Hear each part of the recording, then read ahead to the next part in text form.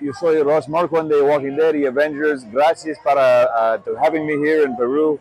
It's been amazing. I mean, everyone has been so supportive of The Walking Dead and Avengers, of course, and it's surprising that people have sometimes finished the show a year ago and some of them are just watching it now. So everybody comes to the show in their own time, and I'm just really grateful that they have so many people who are excited about the show still, and obviously the Avengers as well. So one of my favorite scenes was working with Andrew Lincoln in season 7 because we had to get supplies for Negan and the Saviors, and it was this wonderful moment that Andy and I both got to, Rick and I got to bond as actors, and he's just a wonderful man. So if you ever get a chance to meet Rick Grimes, you must meet Rick Grimes. He's a great guy. So yeah, or Andy is, yeah, of course, yeah. Yeah, well, I mean, just being able to work on that, both those movies were incredible because I grew up with Marvel Comics. I used to draw Marvel Comics and Red Skull as a boy, as a 9-year-old.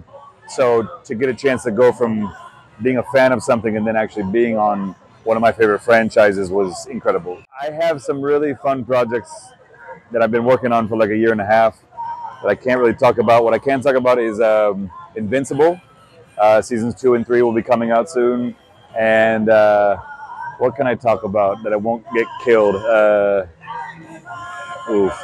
There's so many. Oh, Family Guy and American Dad, Robot Chicken, new episodes coming out. But other than that, I can't really talk about anything. Oh, Beavis and Butthead as well. Also, if you watch Beavis and Butthead, some new episodes coming out there. But otherwise, I can't really say. At the time, actually, someone brought by a Spanish version of The Walking Dead, and I thought it was so cool. So I was reading through some of that, and I love reading our comics in different languages. That to me is such a fascinating thing to see, you know. Yeah, the fans in South America are the most passionate, emotional fans on the planet.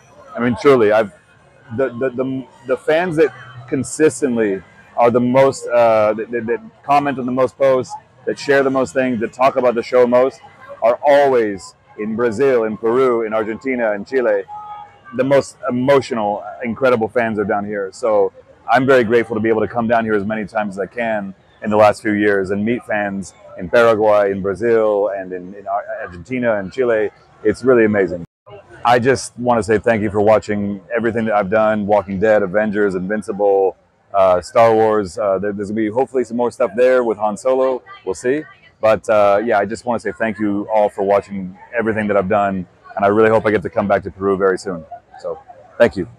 Gracias por todo.